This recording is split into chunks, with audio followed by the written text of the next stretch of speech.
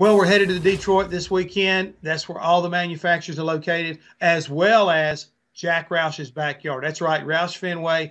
They're located just a little ways down the road to a place called Livonia, Michigan, and they're going to be looking to have a good performance this weekend. And one guy I want to kind of focus in on when it comes to this team has to be Greg Biffle. He's been hanging around very quietly in the top 5, 6 all year long. He's won a race for Ford. He's won a race for Roush.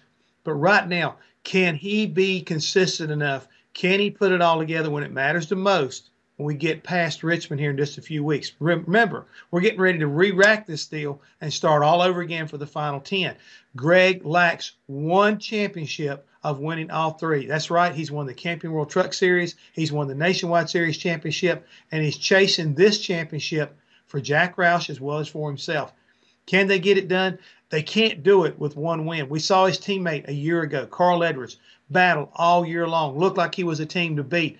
Got down to Homestead, and when he and Tony Stewart were tied, it was all about wins. Tony had 5, Carl had 1.